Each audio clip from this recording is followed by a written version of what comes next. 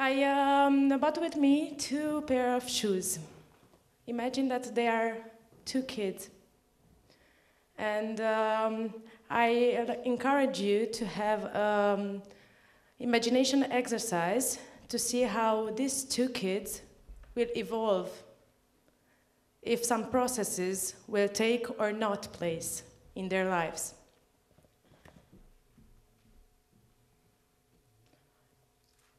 Now, that was the white one. My statement is reimagine teaching because learning is already reinvented. And why is that? I will continue with the last part of the statement and explain it a bit. Why learning? Because it's all about you. And who's the person you are spending your entire life with? Yes, you got it right, it's you. And how do you learn? I may say that there are very particular and very different processes. And one of the most fabulous processes of learning is the unconscious learning, because yes, we learn all the time, every time, or everywhere.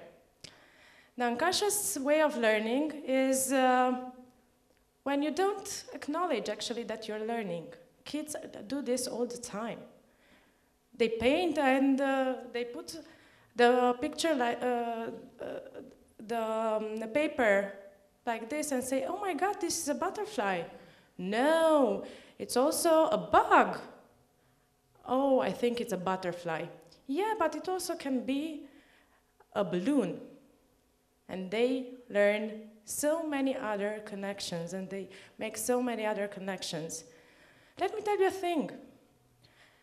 Do you know how many, and which is the capacity of a kid's brain in the first 5 years of their life? Well, imagine that you have to learn for five med school. So many information do a kid receive in their brain, and so many connections. Yes, and this is the unconscious learning.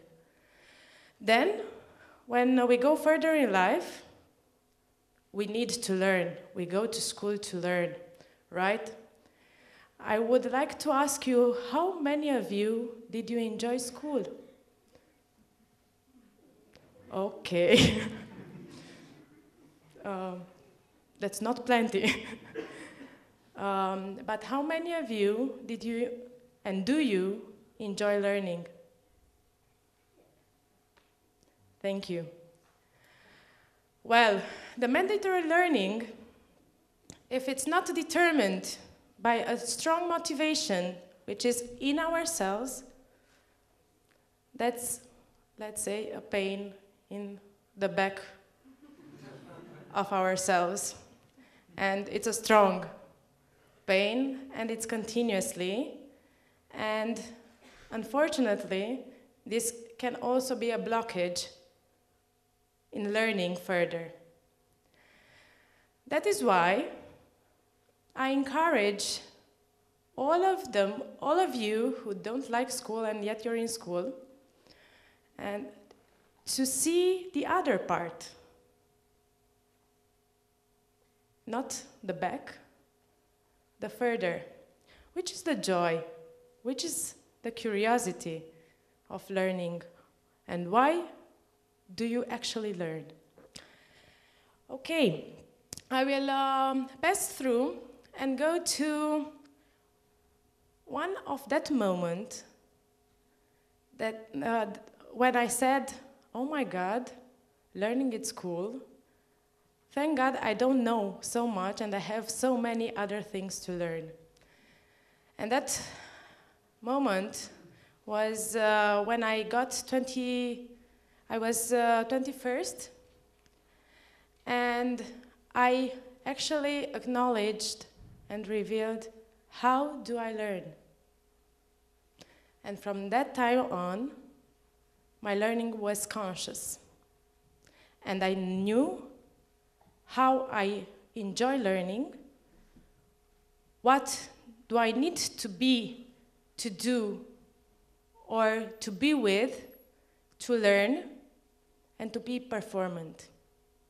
That was when I was in the right place, in the right moment, yes, and I saw the process of my learning. What was there in me that made me hear, feel, think, and be there? The holistic learning. And that was the moment when I got in touch with experiential learning. And it wasn't all about mathematics, it wasn't all about physics, it was about me and being in connection with others. Yeah, this is what I encourage you to do.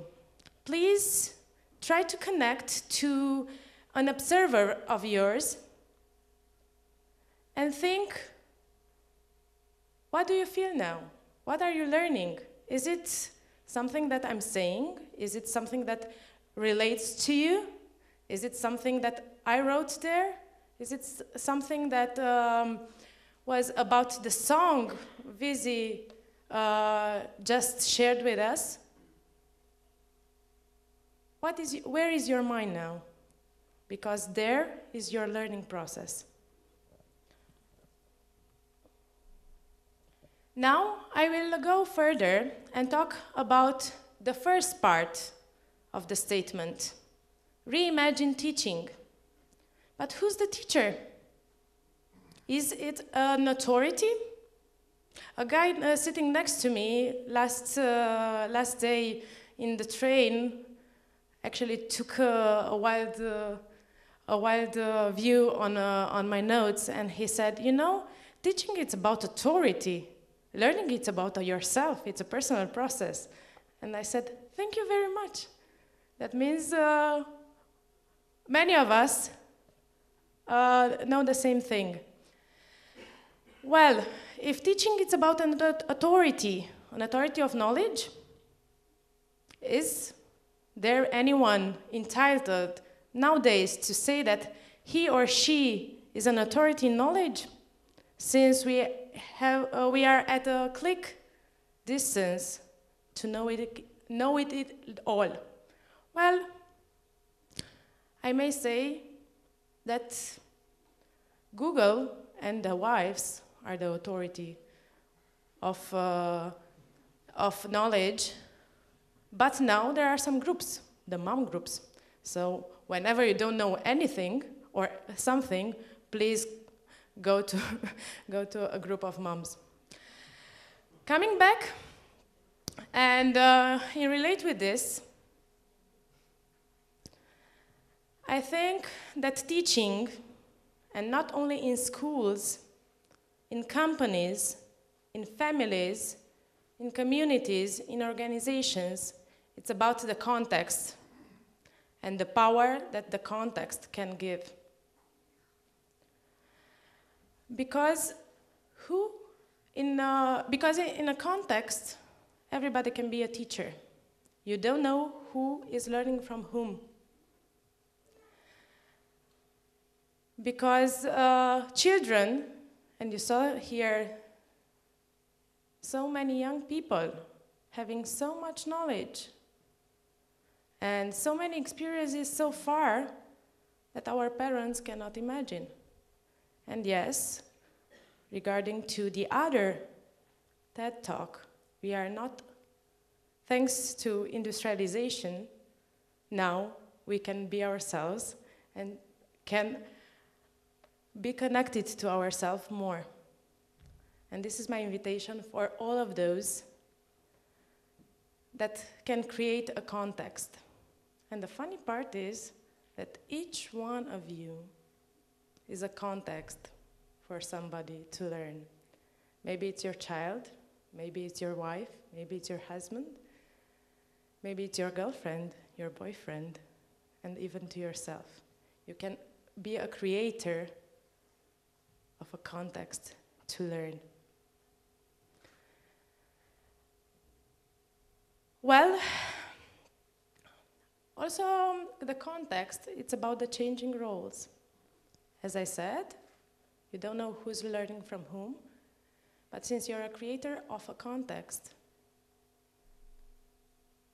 and I may say a co-creator, you shelter a process. You shelter an emotional process, an emotional transaction, and therefore, you're a creator. And from my point of view, that is one of the most highest perspective you can go in this life. Okay. What other context? I will tell you about the context. I learned so much. And after that, I had a very strong conclusion that led me to this. Yes, we all had some particular problems at school. And that particular problem at school, that was fear actually, and the tension that the authority put on us, made me reevaluate the values I am searching for. And that is why, and that is how I got to this.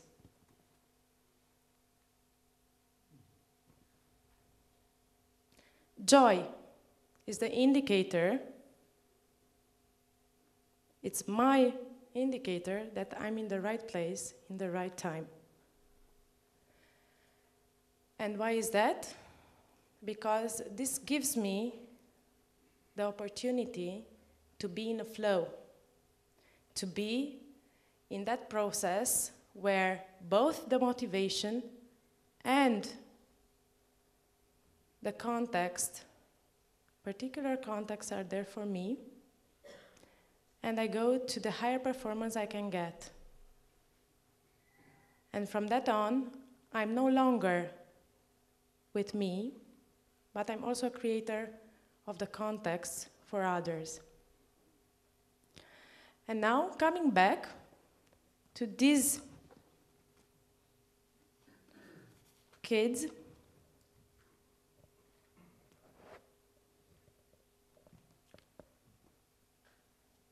who do you think will go further? The one who is in the right context and has a great acknowledgement of itself, herself, or the other one who is just learning and being taught? I will take you to courage and say that they will both be further, because the one full of joy and will create a context for the other one to grow. Thank you very much.